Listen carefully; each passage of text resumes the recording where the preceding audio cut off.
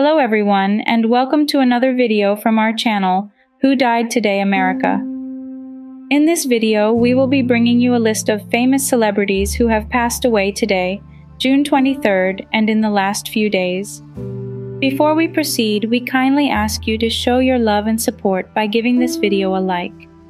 Number 12, Hamish Harding, a daring aviation tycoon and intrepid explorer, has tragically passed away at the age of 58. On Sunday, June 18, 2023, while on a dive to the wreckage of the Titanic, the submersible craft carrying Harding and 4 others lost contact with its mother ship.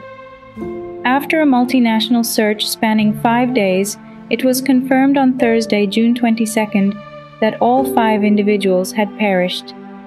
The U.S. Coast Guard discovered debris from the craft on the ocean floor, approximately 1,600 feet from the bow of the Titanic. Throughout his extraordinary life, Harding fearlessly embraced adventure, venturing to the depths of the ocean and the heights of the heavens. His remarkable achievements include setting Guinness World Records for exploring the deepest part of the ocean, Challenger Deep, and completing a record-setting circumnavigation of the world over both the North and South Poles. Harding's final expedition to the Titanic was intended to provide a glimpse into history's most storied oceanic tragedy, but it tragically ended in loss. Harding's passing is a tremendous loss for the world of exploration and aviation. His indomitable spirit, thirst for knowledge, and dedication to scientific discovery inspired countless individuals. He will be remembered as a pioneer who fearlessly pursued the unknown, leaving a lasting legacy of adventure and exploration. Hamish Harding is survived by his wife Linda, his sons Rory and Giles, a stepdaughter, Lauren Marissa Zaz, and a stepson, Brian Zaz. His untimely death leaves a void in the hearts of his loved ones and the wider community, but his memory will continue to inspire generations to come. Number 11. Paxton Whitehead, a cherished British actor known for his unforgettable performances in film and theater, passed away at the age of 85 on June 16, 2023. Whitehead's death, which occurred in Arlington, Virginia, was announced by his daughter, Alex Whitehead Gordon, who cited complications from a fall as the cause. With his deep, baritone voice, Whitehead was a master at infusing humor into seemingly stiff upper-lip characters. Fans will remember him from his roles in Back to School and popular TV series like Friends and Mad About You. Whitehead, born on October 17, 1937 in Kent, England, attended the rugby school and London's Webber Douglas Academy of Dramatic Art. His early acting journey took him across the country with touring companies and led him to the New Shakespeare Memorial Theatre, now integrated into the Royal Shakespeare Company. The real jump in his career came when he relocated to New York City, lighting up Broadway. Whitehead's talent was recognized with a Tony nomination for his performance in the revival of Camelot. His acting prowess wasn't limited to comedy. He also garnered high praise for his portrayal of the titular role in Shakespeare's Richard III at the Old Globe in San Diego in 1985. Small-screen audiences equally adored Whitehead, who brought to life a fuss-budget neighbor on Mad About You, a hard-nosed boss on Friends, and an uncompromising headmaster on Frasier.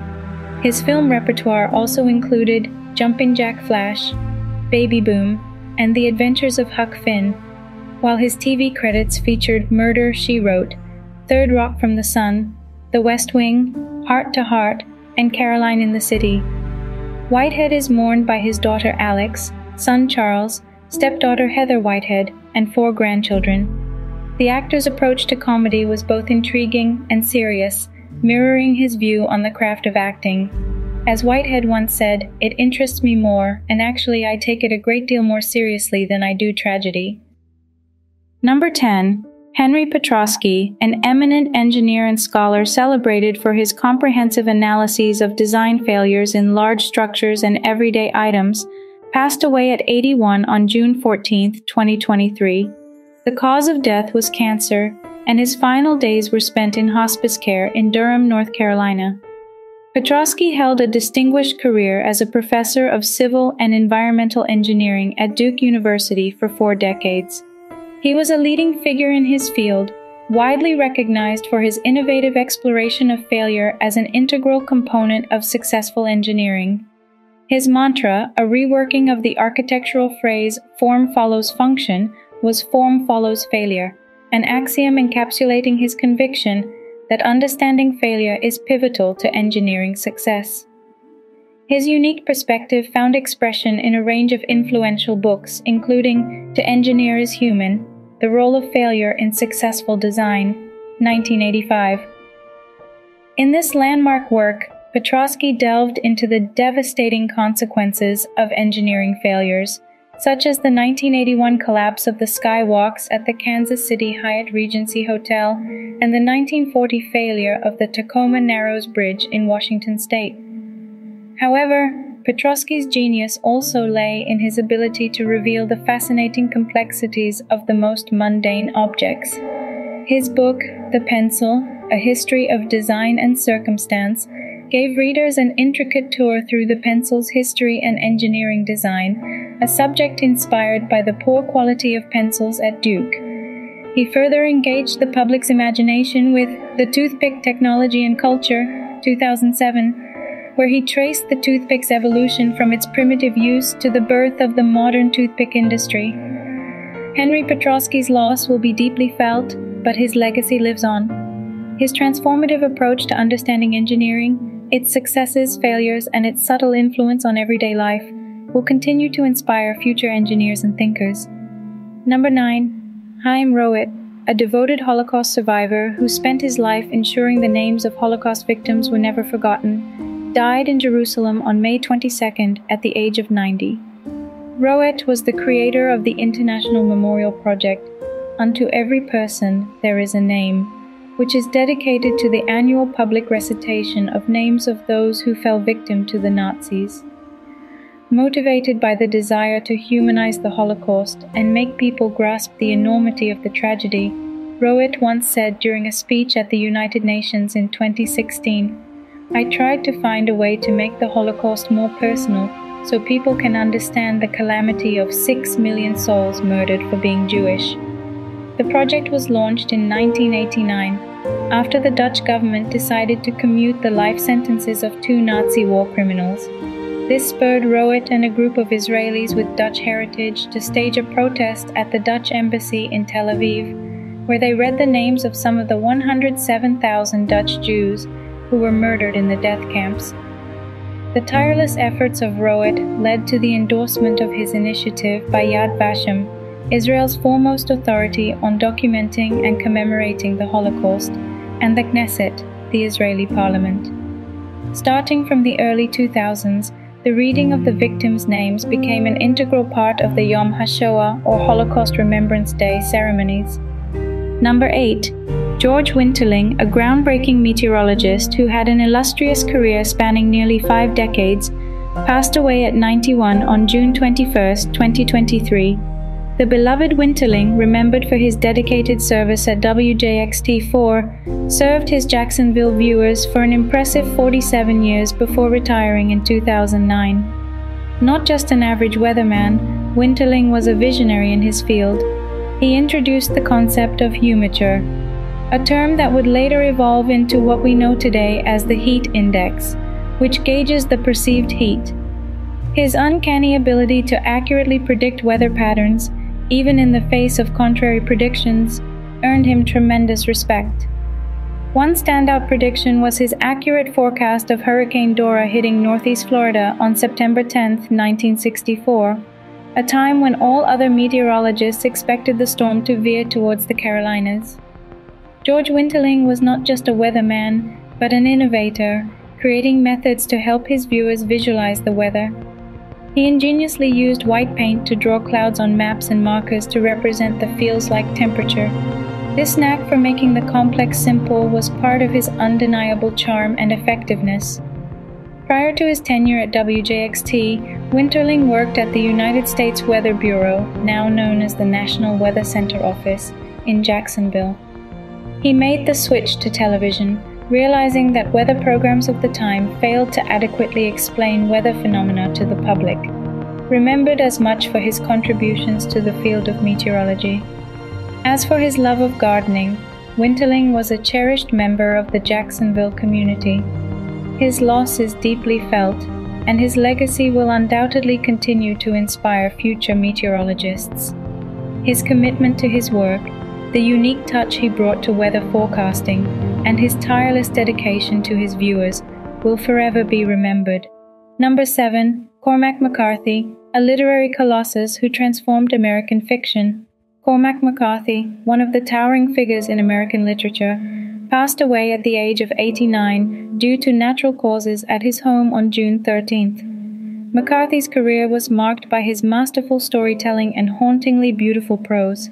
His novels, often depicting the harshness and violence of the American frontier and post-apocalyptic worlds, have left an indelible mark on contemporary literature. Notably, The Road, published in 2006, won the Pulitzer Prize for Fiction in 2007. This poignant tale of a father and son's journey in post-apocalyptic America resonated deeply with readers. Another of his celebrated works, No Country for Old Men, was adapted into a critically acclaimed film by Joel and Ethan Coen, which went on to win 4 Oscars, including Best Picture. Despite global fame, McCarthy remained a private person, rarely giving interviews or making public appearances.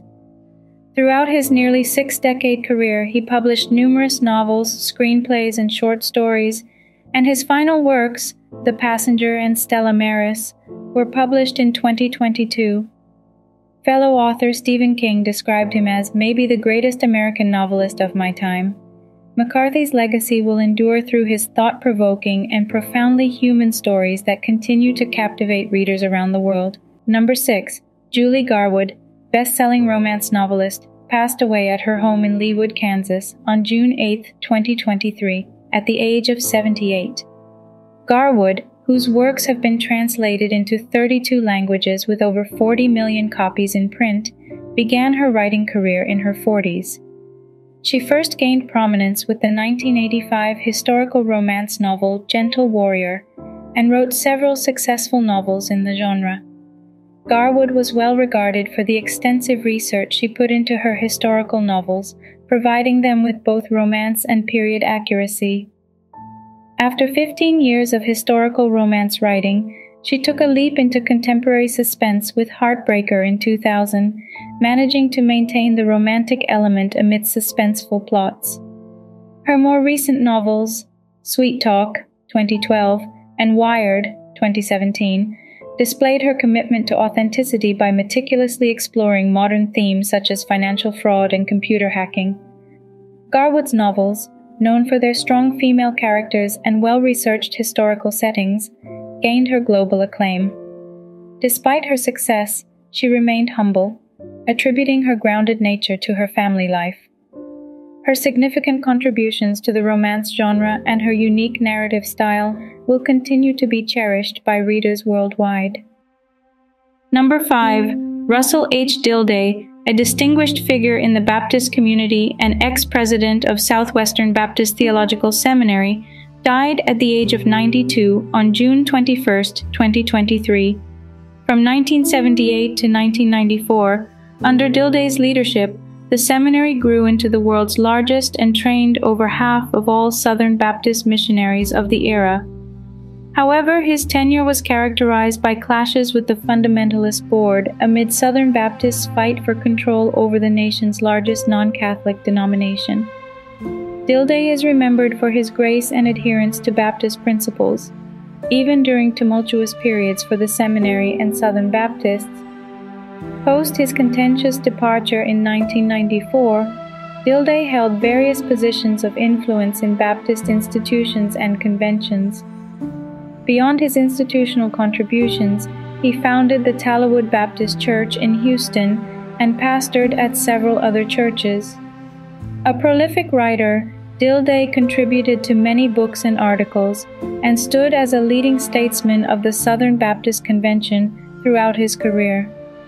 Despite the controversy and criticism surrounding his dismissal from the seminary, Dilday exhibited remarkable grace, steadfastly focusing on God's calling. His legacy is treasured within the Baptist community for his unwavering commitment to grace, charity, and conviction. Born on September 30, 1930, in Amarillo, Texas, Dilday pursued his bachelor's degree at Baylor University, where he met his lifelong companion, Betty, to whom he was married for 66 years. He earned his Master of Divinity and Doctor of Philosophy degrees from Southwestern Seminary. Dilday leaves behind his 2 daughters, 6 grandchildren, 6 great-grandchildren, numerous nieces and nephews, a sister, and a brother. Number 4. Peter Allen, a former cricketer for Australia and Queensland, renowned for being one of the mere trio of players to claim 10 wickets in a Sheffield Shield innings, died at the age of 87 on June 22, 2023. Allen's solitary test match for Australia transpired during the 1965-66 Ashes against England, where he took 2 wickets, one of which was English captain Mike Smith. Before his test appearance, Allen had joined Australia's 1965 Caribbean Tour, but was unable to play in a test match due to illness. Remarkably, less than a month post his only test match, Allen achieved the distinct feat of taking 10 wickets in a Sheffield Shield game against Victoria. He became the second cricketer after Tim Wall in 1933 to accomplish this, and the next year, Ian Brayshaw also matched this achievement. Thus far, they are the only 3 cricketers to hold this record in Sheffield Shield history. Beyond his exceptional on-field feats, Allen also had a significant first-class career from 1959 to 1969, taking 206 wickets, including 12 5-wicket hauls and 3 10-wicket hauls across 57 matches. After retiring from cricket, Allen pursued diverse roles such as working with the Brisbane City Council, being a hotel publican, and serving as a civil celebrant on Hamilton Island. Queensland Cricket Chairman Chris Simpson paid tribute to Allen, praising his grit and prowess as a bowler and his contribution to Queensland cricket. Number 3. Sheldon Bergstrom, a cherished member of the Canadian and American performing arts communities, passed away at the age of 51 on June 18, 2023. Known for his commanding voice and his compassionate nature, Bergstrom was a former resident of Prince Albert and left an indelible mark on the industry. Bergstrom's involvement in the Prince Albert performing arts community began in 1995 when he contributed to the set construction for West Side Story. His impact on the community was profound, with his talent and warmth leaving a lasting impression on those who had the privilege of knowing him. Throughout his career, Bergstrom garnered praise for his performances, notably as Tevye in Fiddler on the Roof and as the MC for the Country North Show. His musical versatility shone through as he effortlessly tackled a range of songs, from the iconic lines of Sandy in Summer Lovin', from Grease to the theme song of the Western Canada Summer Games. Beyond his public appearances, Bergstrom was remembered for his creative stage presence and his generous spirit. Among those who knew him, his portrayal of Tevye in Fiddler on the Roof stood out as a favorite, encapsulating his exceptional talent and leaving a lasting impact. The loss of Sheldon Bergstrom is deeply mourned by his friends, colleagues, and fans, as his vibrant presence and contributions to the performing arts community will be cherished and remembered. Number 2. Teresa Taylor, better known as Teresa Nervosa, the influential drummer of the Texas-based band Butthole Surfers and an emblematic figure of Generation X, has passed away at 60. She succumbed to lung disease on June 18, 2023. Taylor's presence epitomized the angst and nonconformity of her generation, leaving an indelible mark on the cultural landscape, notably through her appearance in Richard Linklater's film Slacker, 1990. Despite her health challenges, Taylor displayed unwavering resilience.